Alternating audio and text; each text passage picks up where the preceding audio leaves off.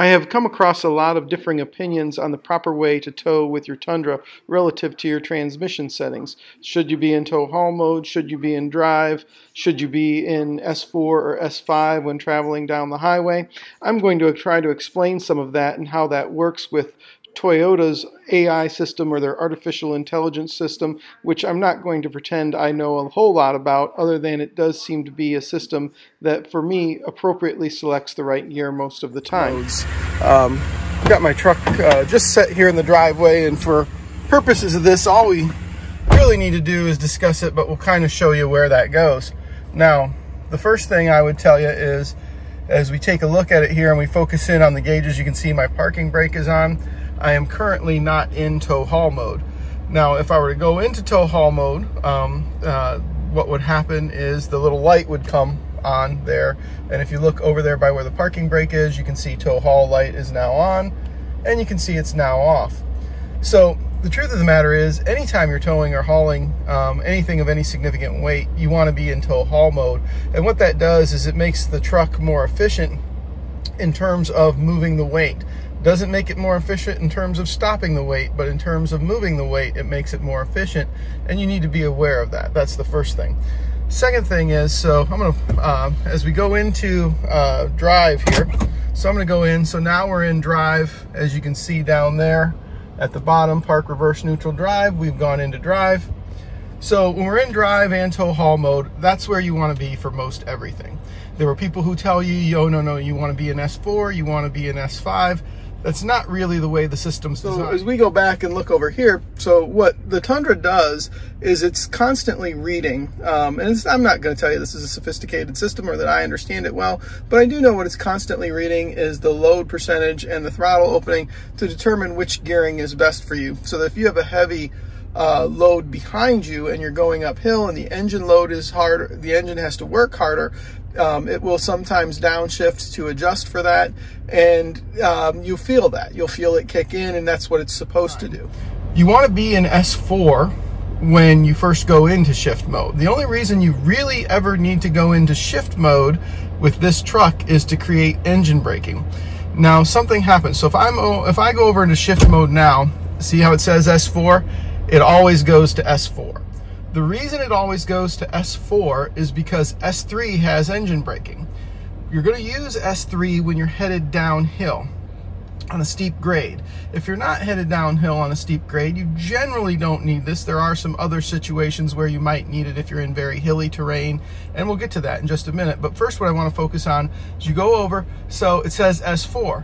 Well, I'm not actually in S4. I'm still in first gear, and I'm sitting still, and if I take off, I'll be in first gear.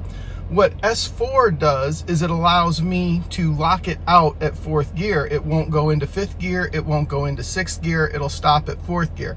I'm still going to take off in first, second, and third before I hit fourth, but I'm not going any higher than fourth. Now, I can go up a gear, and I can go up, as you saw, we just changed it there to S5. Now I'm locked in S5.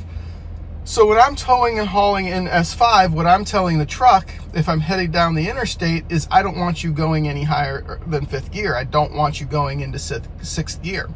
The only reason ever to really do that going down the highway into S4 and S5 is if you're in very hilly terrain.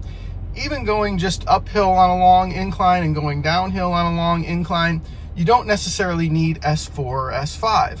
You need it for a lot of hilly terrain up and down. Now, the other thing is there's no engine braking available in S4 or S5. That's why, and so we'll go back into drive here, and we slip right back over into drive. So when we first go in, we're in S4. Now, let's say we're headed down a steep grade in the mountains, and we're somewhere where, you know, we're a little bit concerned about the weight behind us. Maybe we have a heavy travel trailer, maybe we have a big load in the bed. Whatever it is, we're concerned about being able to brake and destabilizing the vehicle. If we want to use engine braking, we have to be all the way down in S3. Well, what we don't want to do is we make our shift from drive to over here. We don't want to be right in S3 and have the truck immediately jerk into a stop position, potentially destabilize the vehicle and the trailer behind you. So it goes over into S4. Now from here, you can downshift into S3, only one shift away. That's why it doesn't slide over into S5, and there is no S6. I guess there is technically an S6. Let's see. I'll go there. There's really no point in S6. If you're in S6, what that simply means is you're in shift mode, you've locked the vehicle out in 6th gear, you're essentially doing nothing. So there is an S6. Like you tell, I don't use S6 ever. But again, go from drive over to S4. I'm heading down a steep grade, maybe the roads are wet, whatever it is. I want to use engine braking and not destabilize or overheat my brakes. So what I'll do then is one downward shift into S3. So I think this helps explain this a little bit better. So the first thing you want to focus on is, if you're towing or hauling, you should have the tow haul mode on. It makes your shift points a little better. The vehicle accelerates a little better, doesn't stop any differently. You want to mostly be in drive. Unless you're on steep hills, then you want to be over into S3 if you need engine braking, so that you're not destabilizing the vehicle or heating up the brakes. And then anytime you want to be in S4 or S5, it's because you're going up and down grades essentially in a frequent pattern, so that you keep the vehicle from overshifting and keep it from heating up your transmission. That's generally how you want to use this thing.